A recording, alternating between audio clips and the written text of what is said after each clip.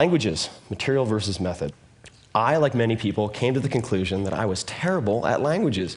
I suffered through Spanish for junior high, first year of high school, and the sum total of my knowledge was pretty much "Donde está el baño?" And I wouldn't even catch the response. Sad state of affairs.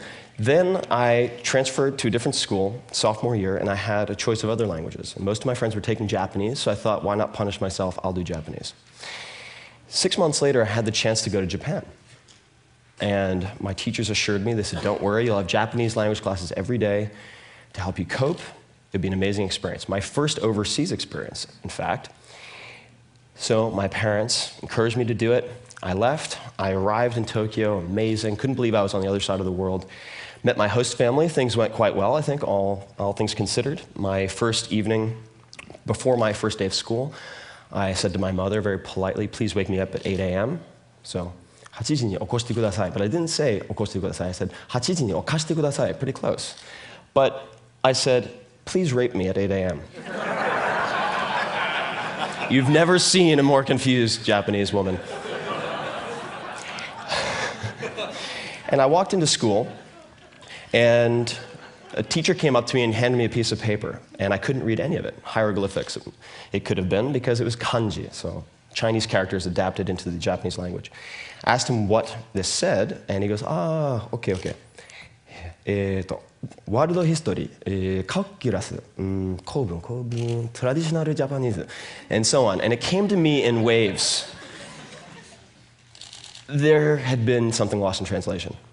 The Japanese classes were not Japanese instruction classes, per se. They were the normal high school curriculum for Japanese students. The other 4,999 students in the school who were Japanese, besides the American. And that's pretty much my response. And that set me on this panic-driven search for the perfect language method. I tried everything. I went to Kinokuniya. I tried every possible book, every possible CD. Nothing worked until I found this. This is the Joyo Kanji Hyo. This is a tablet, rather, or a poster of the 1,945 common use characters as determined by the Ministry of Education in 1981. Many of the publications in Japan limit themselves to these characters to facilitate literacy. Some are required to. And this became my holy grail, my Rosetta Stone. And as soon as I focused on this material, I took off.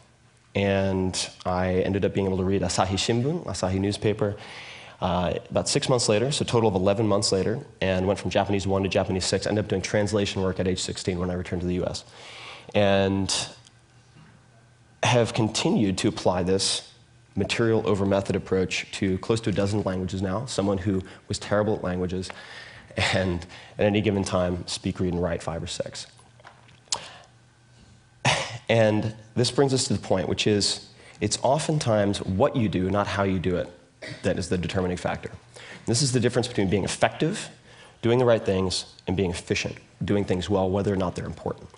And you can also do this with grammar. I came up with these 6 sentences after much experimentation. Having a native speaker allow you to deconstruct their grammar by translating these sentences into past, present, future. We'll show you subject, object, verb, placement of indirect, direct objects, gender, and so forth.